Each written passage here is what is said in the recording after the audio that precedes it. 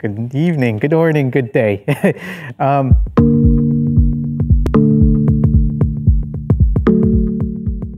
Hey, my name is Eric Famanis. I'm a product manager at CRFS. And what CRFS stands for is Cambridge Radio Frequency Systems. We specialize in developing RF receivers, radio sensors, designed for signals intelligence, collection gathering, analysis, and geolocation.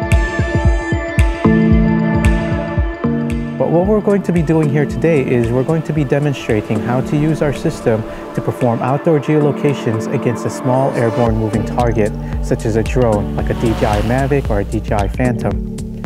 And how we're going to be doing this is we actually have 4 of our sensors, these RFI nodes, placed throughout the area of operations, and we're going to be intercepting the drone telemetry signal.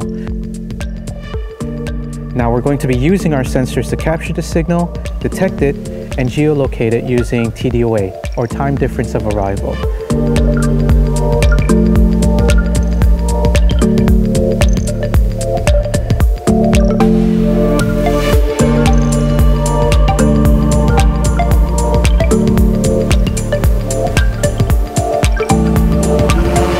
And we are proud that our RFI nodes are currently deployed at several military bases and ranges, both in the US and in Europe.